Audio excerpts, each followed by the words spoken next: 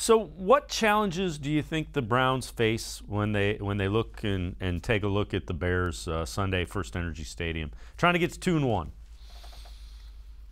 Well, first of all, it's a tough, stout defense, and they intercepted Joe Burrow 3 times. So I think that's the first thing that you kind of have to look at, especially again when you're going to be dealing with a lot of younger receivers and more inexperienced players.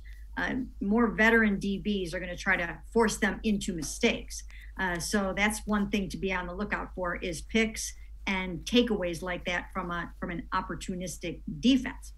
On the offensive side of the ball, I mean, it could be Justin Fields. Andy Dalton got injured in that game, and this could be the debut of Justin Fields. When you look at Fields, there have been instances when you look at what he's done. He has a little bit of challenge identifying some of the fronts and the rushes. He's taken some big hits, I guess, because he doesn't have the protection ironed out. If it is Justin Fields, athletic as all get out, everybody knows that from the Ohio State days. Do they try to get after him because of the pressure and the issues that he's had kind of identifying where pressure's coming from? He's taking some big hits. Oh, absolutely.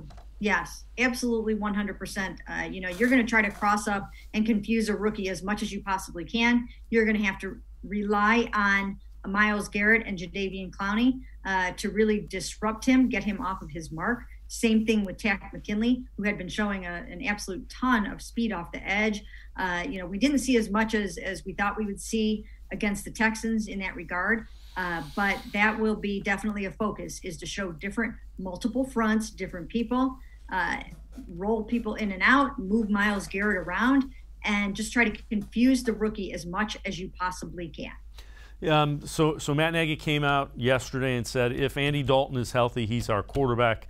That's still a big if. It was a bulky knee that forced him out against the Bengals. Old Browns regime was familiar with Andy Dalton. What type of problems does Andy Dalton present that would be different from Justin Fields? Well, he's a savvy veteran. He's so experienced. The game has slowed down for him. So he will know that he has to get the ball out of his hand very, very quickly to avoid the on-rushing Myles Garrett, Jadeveon Clowney, Takk, and those guys. And, he'll be ready for that. He sees the field so much better. I mean, the game is pretty slow for him. But the game won't be slow for him if he's got a gimpy knee. I mean, if you can't get away from Myles, then you're going to be putting yourself in harm's way. So this will be a big decision for them, and I would imagine that they will try to keep the Browns guessing as long as they can. When you look at it, what are some keys for the Browns? This is a team that the Browns are probably more talented than the Bears. Bears, I would say, are somewhere between the Chiefs and the Texans, probably closer to the Texans than the Chiefs. But what are some of the keys for the Browns?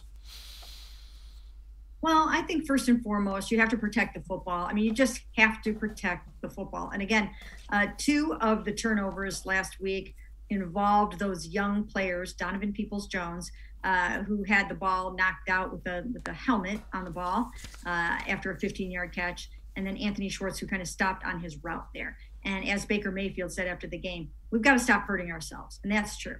They've got to really make sure that they're not turning it over. That is the number one determining factor of victory, is winning the takeaway battle. If they're playing against Justin Fields, as we mentioned before, you've just got to cross him up in every single possible way that you can with as much pressure as you can. And blitzing, send JOK. Send Malcolm Smith or Mac Wilson or John Johnson or Grant Delpit. I would blitz those guys. You saw what Grant Delpit was able to do on a safety blitz. So I think that you would want to bring pressure from unexpected places. And then, you just have such an amazing two-headed monster that no matter what is going on your football team with Jarvis out and Odell Beckham Jr., maybe being on a pitch count or whatever, you've got Nick and Kareem and that offensive line. And when all else fails, you can just pound the rock with those guys, especially into the second half. And I think that will also be key.